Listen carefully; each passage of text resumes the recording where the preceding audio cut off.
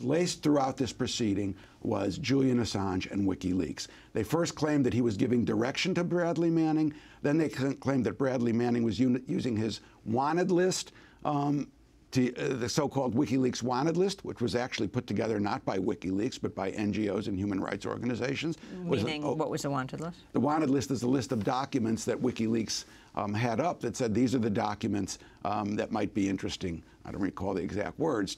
That would be interesting to reveal to the public. And that list is put together by human rights groups, NGOs, put on the WikiLeaks website.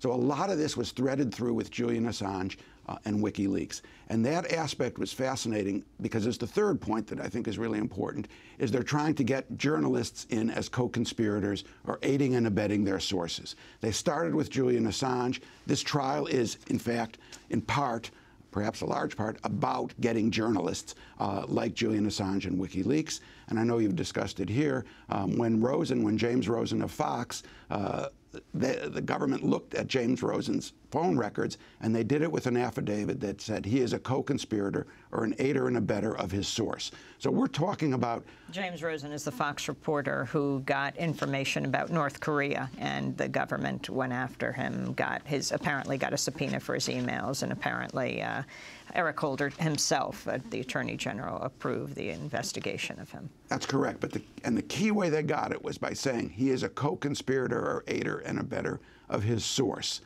So you have here Fox News, which was ready to bury Julian Assange as a quote, co-conspirator or solicitor or whatever they wanted to call him, now has one of their own. So hopefully it will make Fox and other media understand there is a major attack on truth tellers, on journalists, and this trial really encapsulates that. The sad part is there's a human being at the center of this, a human being who David Coombs, his lawyer, pointed out not only wore a humanist dog tag, but didn't do a dump here. This was not a dump.